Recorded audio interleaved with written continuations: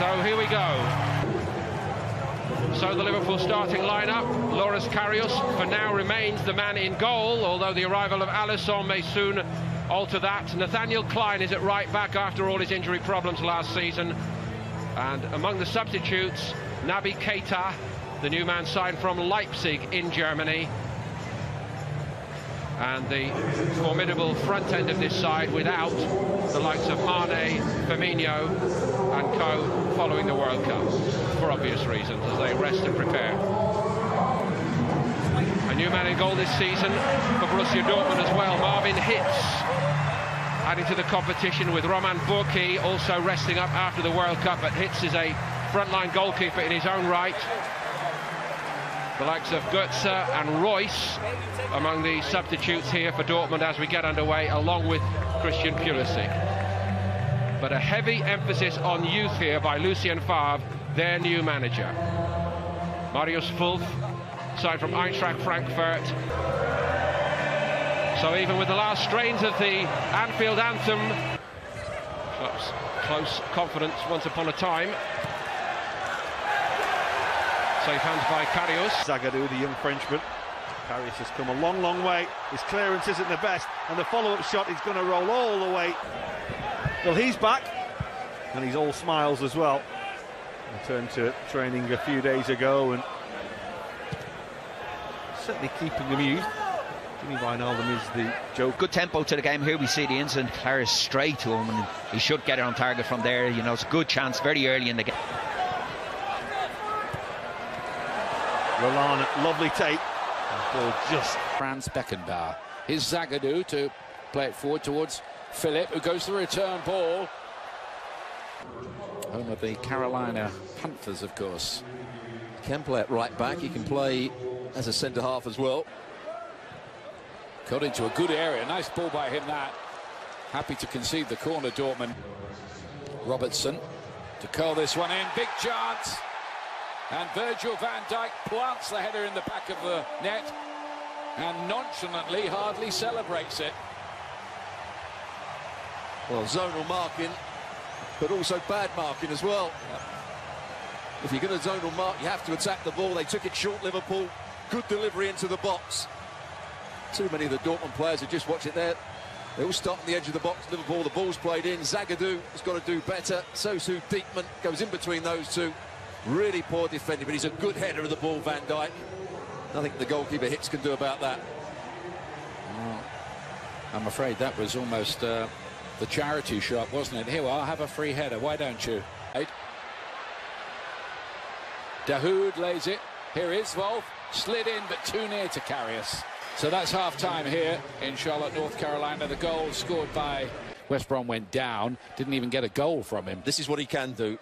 In and around the box, great feet. It's a decent cross as well, but look at that.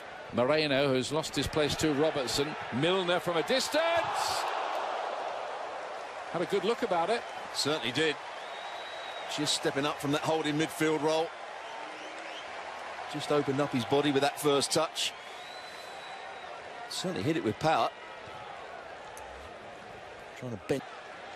Milner. Deep. And how does it go wide? Solanke with a big opportunity there, which he is thinking, I'm sure, I should have put away. Well, it's a well-taken corner down this near side. Milner gets himself back on side. He actually does well to get there, out-jumping the defender. But once he gets there, he's got to get that on target. There's the leap, good leap. Tries to head it back into the right area. Can't get it on target. Liverpool playing at a different tempo now. Sturridge has fed it through. Ojo is hit the underside of the bar. And Klein, who stayed out there. Sturridge looks in the mood, doesn't he? He's never had any problems scoring goals, has he? Daniel Sturridge. There he is. Just picking up the ball in that midfield area. Doesn't quite get...